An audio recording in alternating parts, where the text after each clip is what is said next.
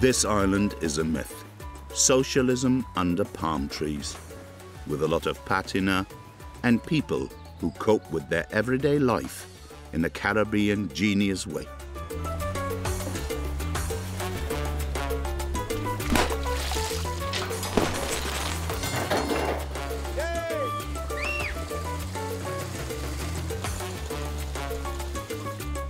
We always say if you have a problem, you have to come up with something. In Cuba, there's a solution for everything.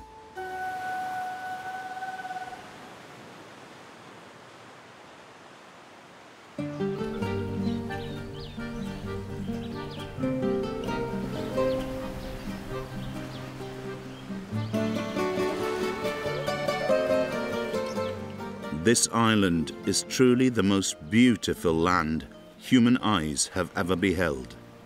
This is what Christopher Columbus wrote in his logbook in October 1492, when he set foot on Cuba for the first time.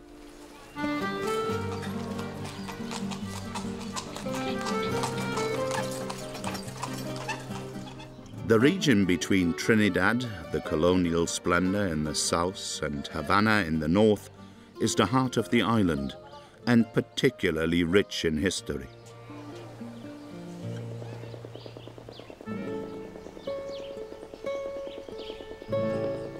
The revolution has left its mark everywhere here, in the countryside and in the capital.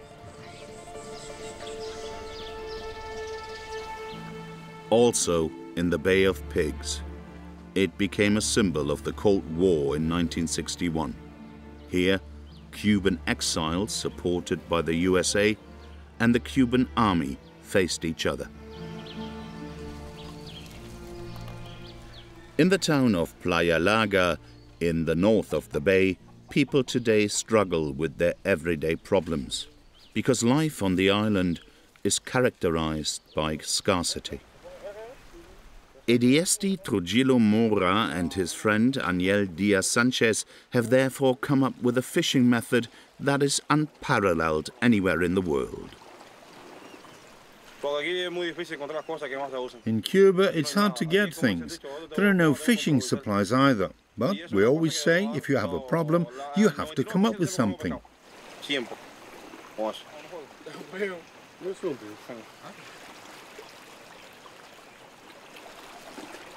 Their invention? Ediesti and Daniel are fishing with tools that actually serve quite different purposes. With condoms. Once again, there were rare imported goods on the black market.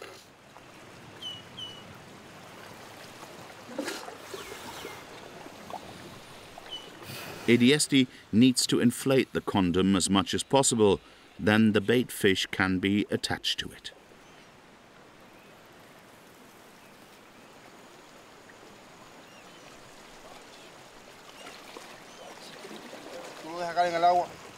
The condom holds the bait about halfway up in the water. The fish comes, snaps, and wants to leave. But the air in the condom ensures that the fish can't just dive off with the prey.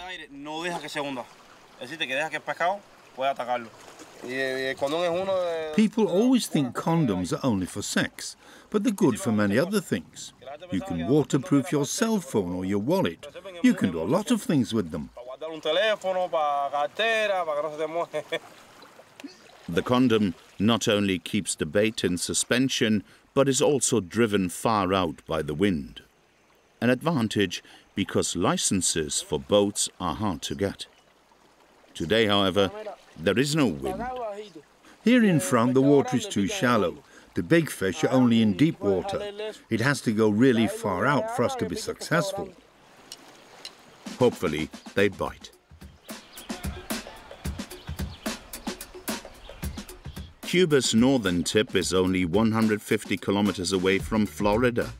The island is the largest of the Antilles. The coasts around Havana and Trinidad are particularly popular with visitors.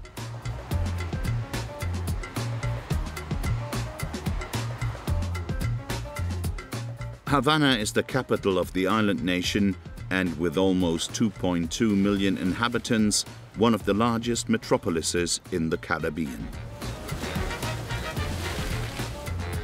A magnificent city full of art, culture and colonial architecture, and probably with the highest density of classic cars in the world.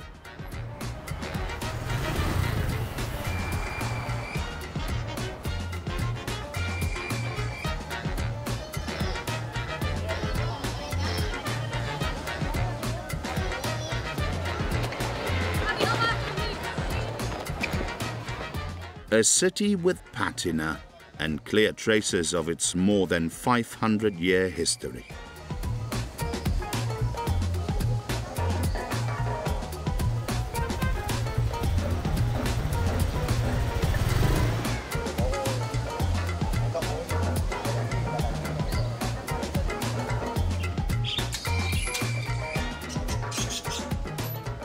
Eudice Cordero Quiros, called Tutti, has to go to work.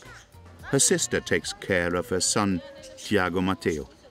Tutti is a single parent and an entrepreneur. She has stored her most important work equipment with a neighbor.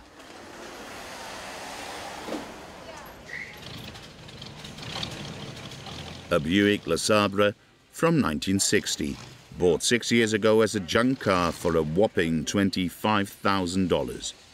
The whole family chipped in for it and put just as much money into restoring the car. Now, Tutti has to recoup the money with cab rides.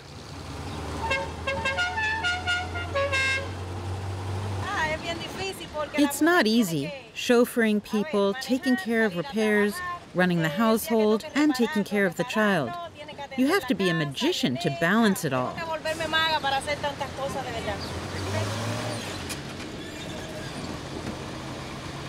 Tutti has a university degree in economics. 5 years ago, she started her own business.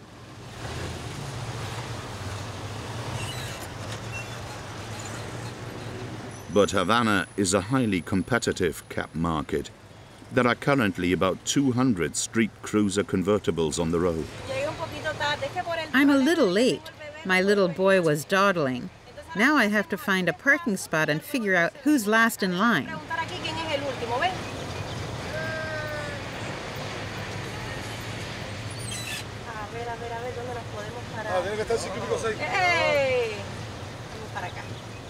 Most convertible chauffeurs try their luck at Park Central, the center of Havana. Hello, everyone. Who's last? I don't know. I haven't talked to anyone yet. Tutti now has to wait until her competitors have snatched up guests, and she can gradually move up into pole position in front of the big hotels.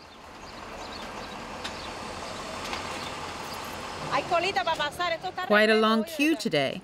I guess nothing has moved yet this morning. Yesterday, I only had 2 rides. I was done by 11 a.m. and by 5 p.m.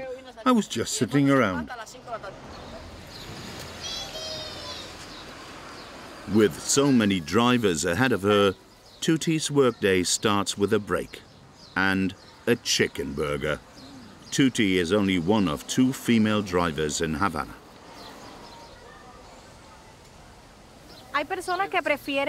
There are passengers who prefer a woman. They say, "Oh, great, a female chauffeur." They say women use the horn less. But there are also those who say, "Women driving? Big danger," especially the Spanish men. We taxistas, we're like a big family. You help each other. Colleagues even sometimes say, "Here, Tutti, you take the ride. People would rather have your car anyway." Today, however, nothing seems to work at all.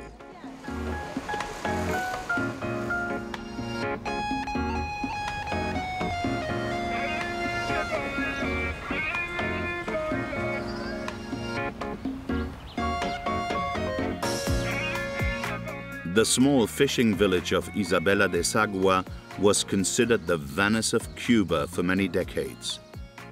with its countless piled dwellings in the middle of the water. Often, only the wooden jetties have remained. Because hurricanes destroy the constructions again and again.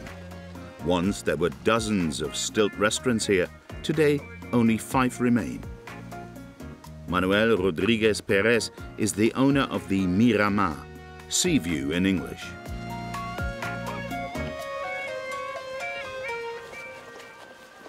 His son-in-law Boris has recently started helping out in the storm-ravaged stilts business. We are always on standby to move everything to safety in the event of a hurricane and wait for the storm to pass. But even so, it's certain that another storm will cause major damage again. Our stilt house designs are just not made for high winds.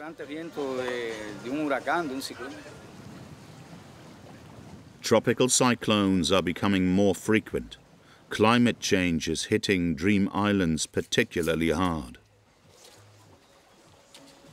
The family gets by with the restaurant. At least they get enough fresh fish. The most popular dish in the Miramar are fish nuggets, breaded and deep-fried fillet pieces. Only the necessary breadcrumbs are not available, and so Manuel and his son-in-law Boris came up with something. An electric mill that turns stale bread into breadcrumbs. The machine makes our work much easier. We used to have to do it all with a hand mill. The machine is our own invention. We put together an old electric motor, a few bicycle parts, and an old meat grinder. Maybe somewhere in the world you can find something like that in stores, but not in Cuba.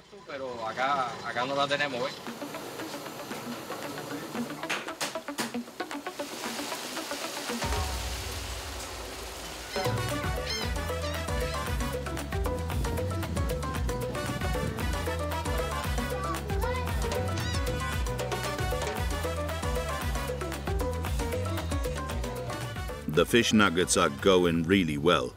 Boris and the kitchen crew can hardly keep up with the fried snacks.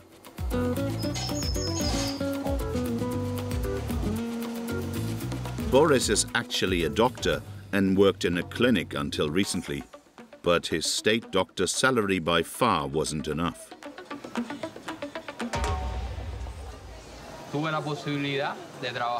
I decided to work full-time at my father-in-law's restaurant because I'm much better off economically here.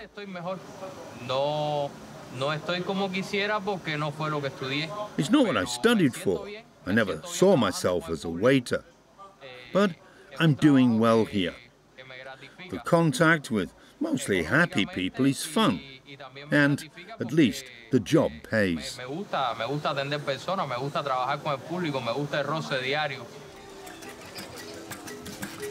In Isabela de Sagua, everyone hopes that the next hurricane will be a long time coming.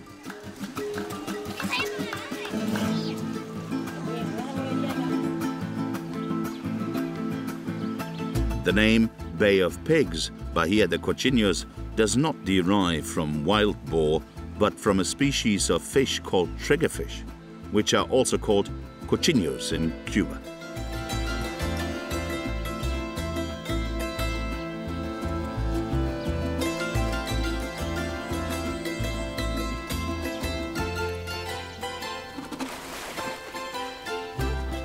Within sight of the Bay of Pigs are many cenotes, cast caves whose ceiling has collapsed and that are filled with fresh water.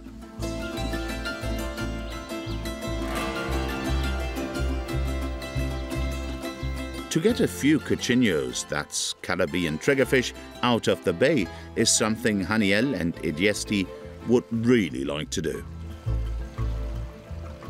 The condom bait construction is hardly installed and something already seems to bite. But it would look different with a big fish. Haniel knows that. There's just one nibbling the bait. usually a small barracuda. So, new bait and back in.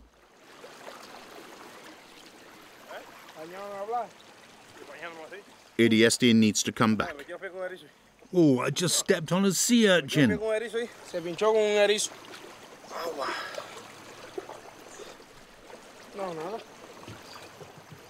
It's not the first time.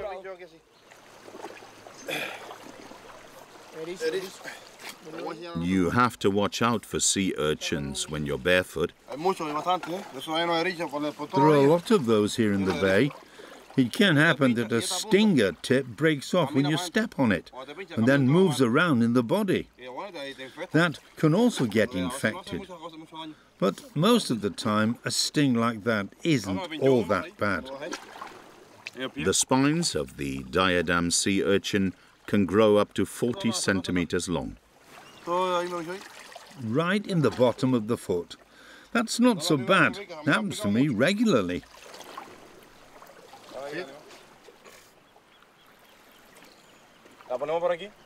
Quickly take the new bait and attach it to the condom float outside.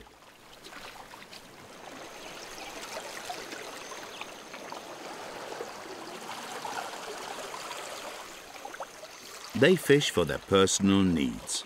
When they catch something, it opens up a whole new set of opportunities. Fish is a perfect barter commodity. For example, one person has chicken and wants something different. Then he gets fish from me and I get chicken. As the saying goes, you help me and I'll help you.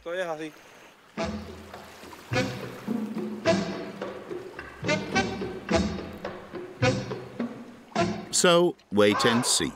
Or maybe there is something wrong with the latex balloons after all. Ediesti undresses once again and goes into the water.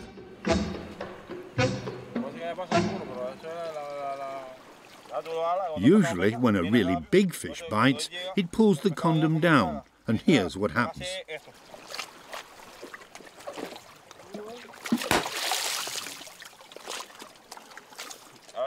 The water pressure makes them burst. But these imported condoms are really sturdy. The Cuban ones need very little traction and then they break. They still have a few condoms left. Ediesti and Aniel continue to try their emotionally ingenious catch method.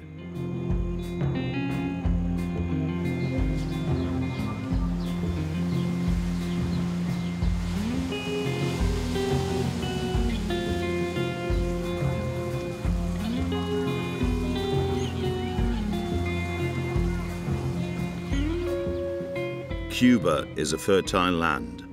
The Spanish, British and Americans recognized this early on. For centuries, they exploited the island, and also the slaves, who had to grow tobacco and sugarcane here. At the beginning of the 20th century, Milton Hershey, the chocolate entrepreneur from the USA, built a huge factory east of Havana, complete with a settlement, school and a cinema for the workers' families. 100 years later, the place is almost deserted.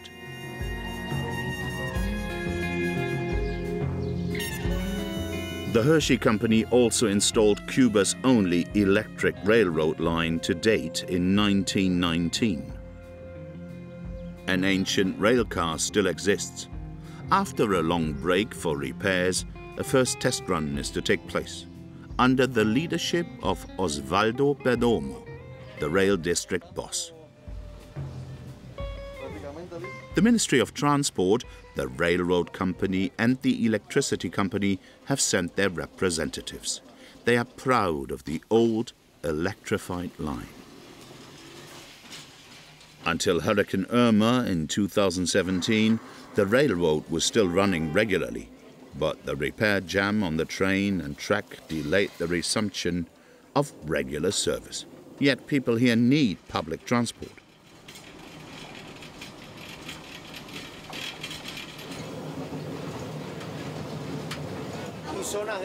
The route goes through a very rural area with valleys and wide countryside. The train stops almost every kilometre. There are many farmers who have cows in the pastures here. They take the train in the morning to go milking, and then another one back home in the evening.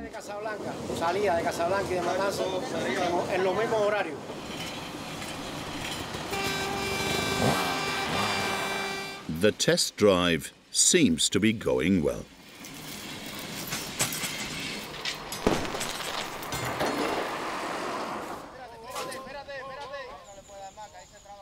Passengers are not harmed, but the ride is over for now. The pantograph's loop bar is completely torn off.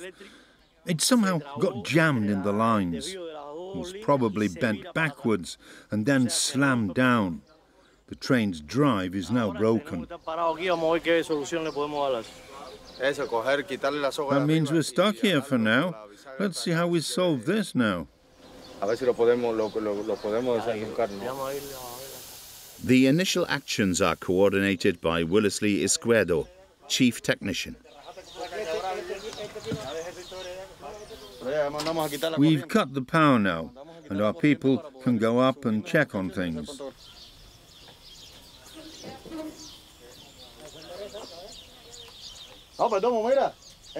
Perdomo, we really need to tell the mechanics to be careful.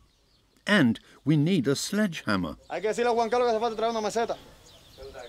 Nothing works without a hammer. We'll try to solve the problem right now. Say, do you have a walkie-talkie with you? So we can call Juan Carlos and he can bring the spare parts quickly. We're definitely going to need a sledgehammer. The linkage of the pantograph is twisted and totally bent. The loop bar is torn off and broken.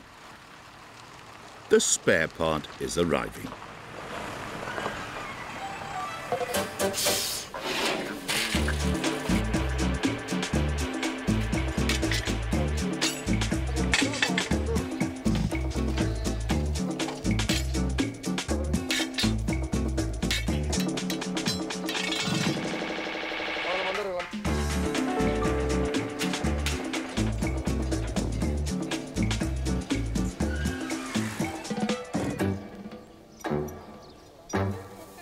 With a hammer, a bit of wire and a lot of improvisational talent, the problem is solved after 30 minutes.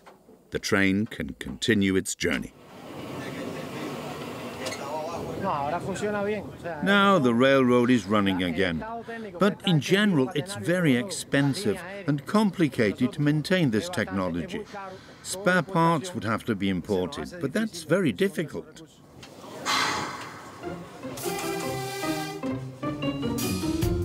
Osvaldo Perdomo has the railcar driven back to the workshop for safety's sake. In total, Cuba's only electric railroad has mastered just 2 kilometers on this day.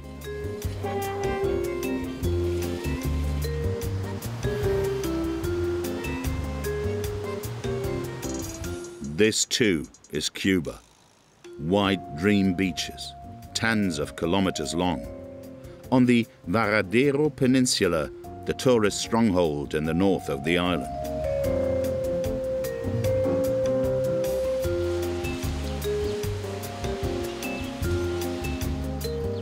To ensure that as few swimming accidents as possible occur on these beaches, the Cuban government has launched a large-scale lifeguard program.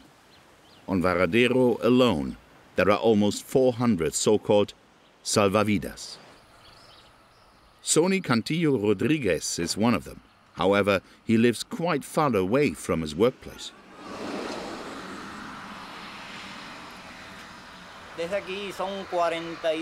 From here, it's a good 43 kilometers that I have to ride. I've got used to it. It's like drinking a cup of coffee for me by now. It gives me a kick. Physically, I'm very well equipped for the day afterwards. Normal para mí. Muy preparado, físicamente.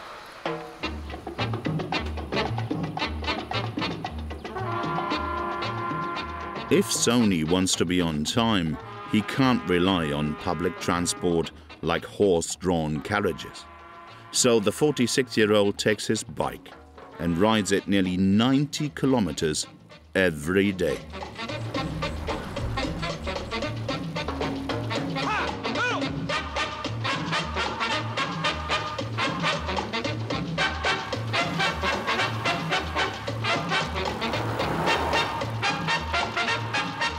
On the beach, Sony meets his fellow lifeguard, Idaris.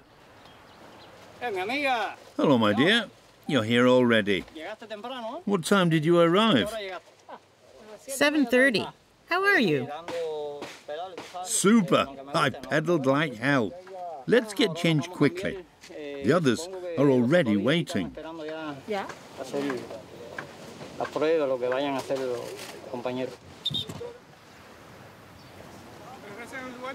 Idaris and Sony often work as a team. Today, however, all the lifeguards of the beach section were rounded up for a drill. Half of the group played drowning victims, the others are the rescuers.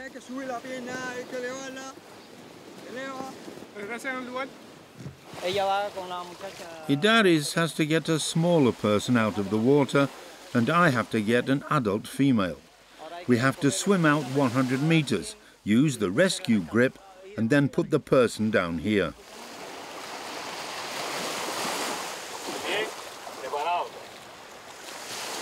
José Ángel Castro leads the training.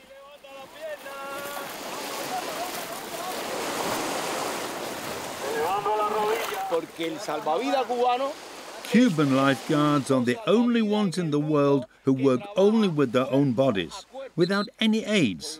That's why skills like rescue grips need to be practiced frequently. Technical aids are not available to us.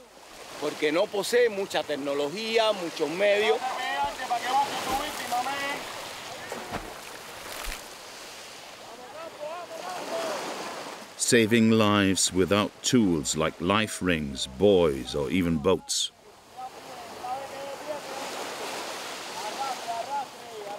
For this purpose, the Cuban Lifeguard Association has developed very special rescue grips, both for recovery in deep water and for transport in the shallow water zone. Quite a drudgery. End of exercise, Sony and the other salvavidas can take up their posts on the good 20 kilometers of white sandy beach.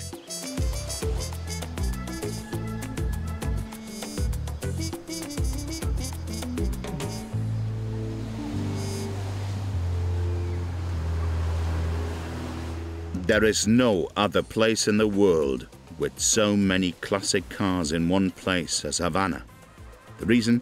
Before the revolution, the island was a playground for rich Americans who brought their cars with them.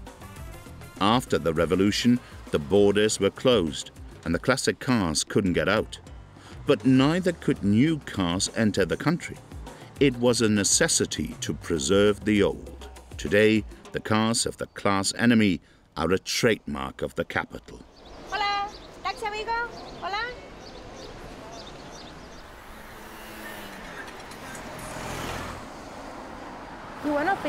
I've been looking for a car like this for a long time. I wanted one with an original V8 engine. The way it sounds, I'm really in love with it. I call it El Ronco, the snorer. My little snorer. The car was a considerable investment, but it's also possible to earn good money with it. English? Okay. It's the car, the ring. We're making this more tour. 1 hour. Okay. Different area. How much is it? It's 30.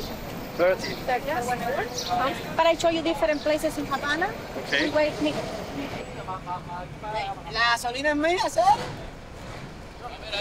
Wow, looks beautiful. Everybody call it the Barbie car. A lot of people call it the Barbie convertible. The Barbie car. Pink. Passengers at last, for $30 an hour. If things go well, Tuti will earn considerably more than in her actual profession, economist.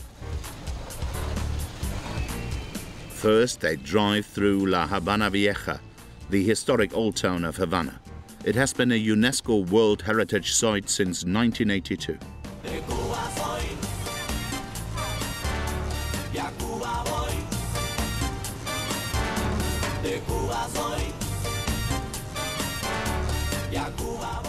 Okay guys, look at in the left. Welcome to the Revolution Square. Very important places. Fuente de vida del hombre y los animales, se esconde en la llanura pa' que salga mi luna y de rienda suelta esta locura que hay en Cuba. De Cuba soy, y a Cuba voy. De Cuba soy. Photo shoot under the stern gaze of Fidel Castro and Che Guevara.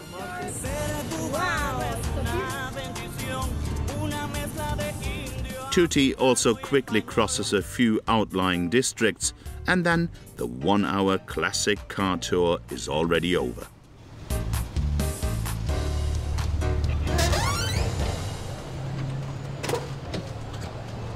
So thank you. It was a very beautiful trip. Okay, thank you very You're a much. very nice person. Have a nice day. I hope you come back again. Okay? See you. Bye-bye. Bye-bye. Tutti gets off work early today. She heads home along the Malecón, Havana's famous waterfront. Tutti lives in a semi-detached house in an outlying district with her sister, an aunt, and her parents. They have just renovated their roof terrace. Their son Tiago is taken care of by the women of the family in turns when Tutti is on the road with the vintage car.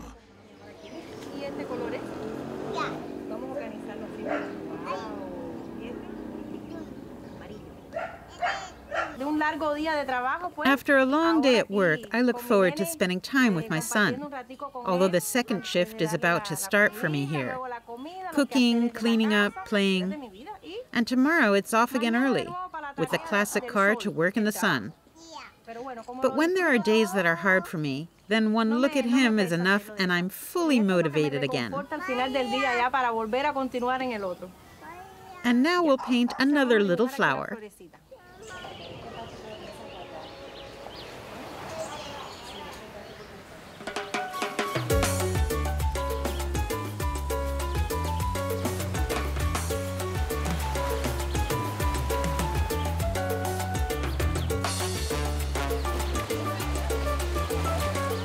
On the south coast of Cuba, Playa La Máquina, the vehicle beach, is somewhat hidden. What sounds a little unromantic is a very relaxed spot in the Caribbean. Since 1982, there has been a weekend settlement here, built from discarded buses, trailers and caravans. The 150 stalls are popular, especially by city-weary Havana residents.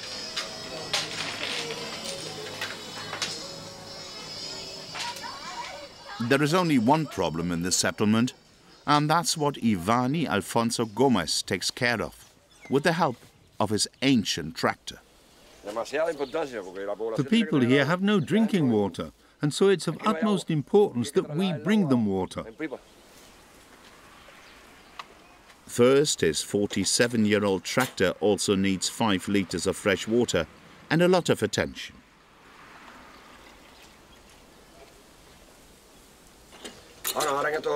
The tractor no longer has a starter.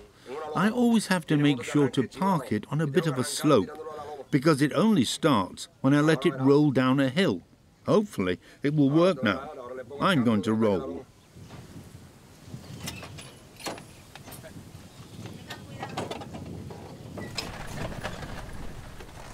It's only 20 meters to the bungalow further down.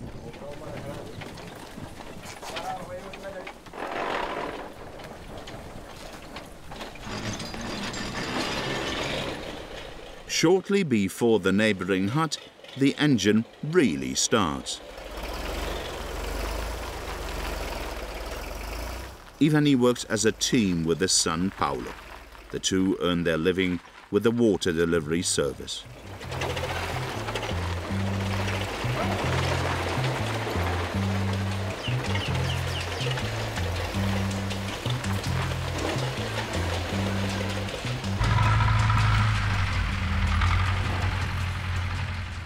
To fetch water, they have to drive to the next small town, 30 minutes on a country road.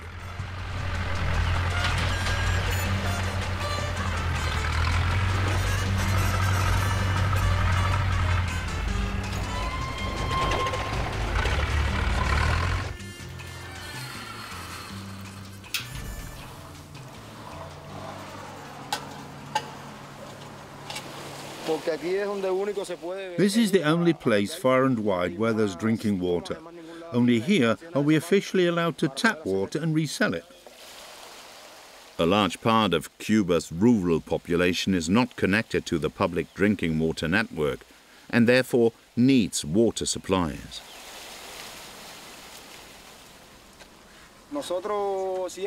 Some time ago, there were still various people here who tried to offer such a service. But because there was always something broken, we first helped out and then later took over completely.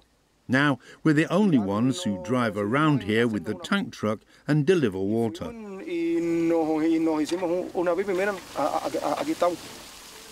It is full when it overflows.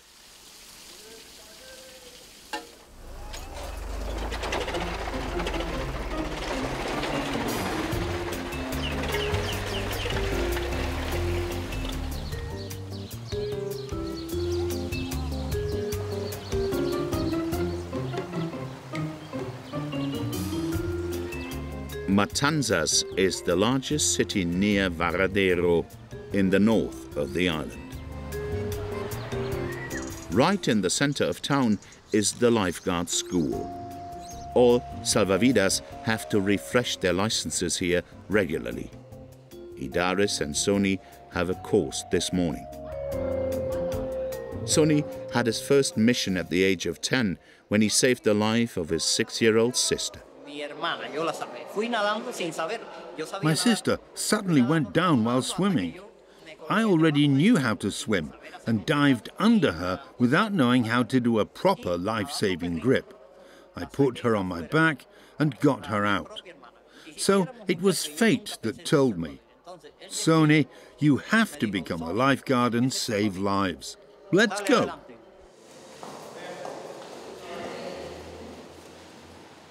The 400 lifeguards in the Varadero region go to school once a month.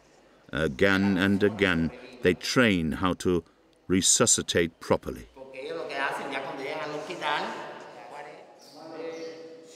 Sony has to demonstrate adult and baby handling in front of the class.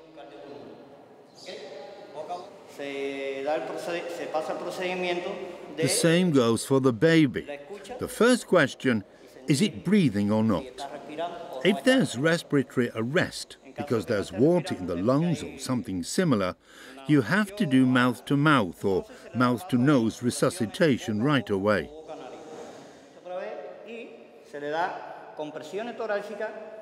School is out at noon, and Sony has to go to the beach for the late shift. It's 20 kilometers from school to his section. A piece of cake for him.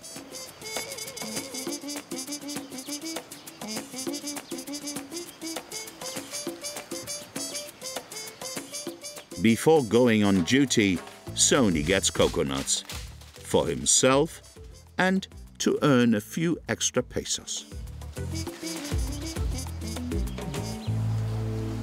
Un gladiador. Like a gladiator. Yo se lo obsequio. I'd like to give the coconuts to the people on the beach for a small fee. That's my daily workout, biking, running and swimming and climbing palm trees.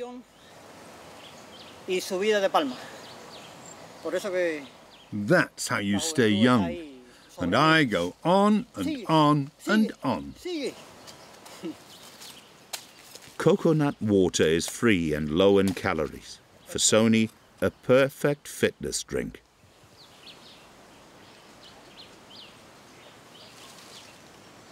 Then he moves into his workplace, a watchtower on a 500-meter wide stretch of beach.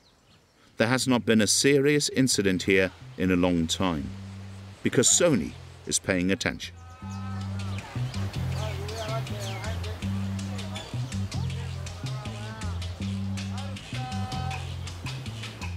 At Playa La Máquina, people are already waiting for Ivani, his son Paolo, and their precious cargo.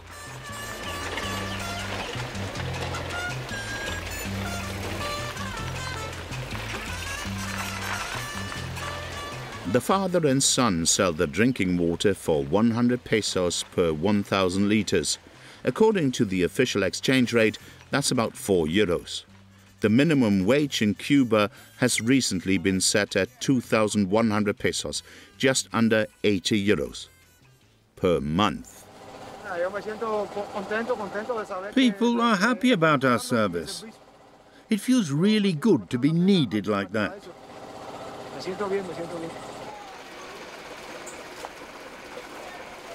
The first house requires a bit of fiddling, but Ivani always has old bicycle inner tubes with him.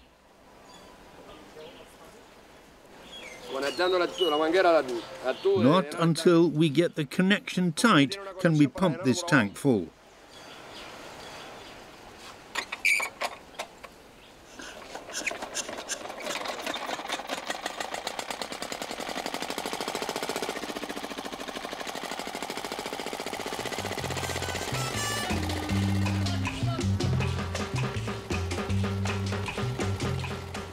The residents of the house made a level indicator with a cork.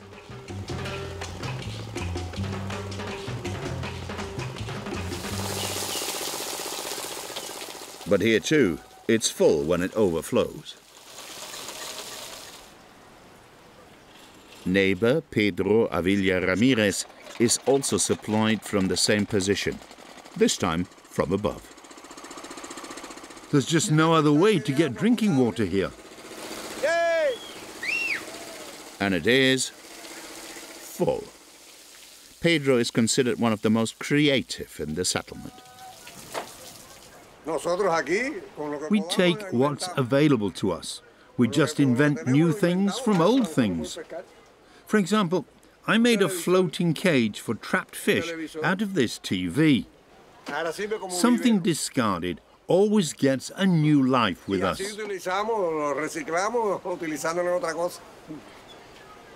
In Cuba, you don't throw away anything. Ivani and Paolo can supply 10 houses with 1 load of water. Some leave a message at the door, but most see us and wave us nearer.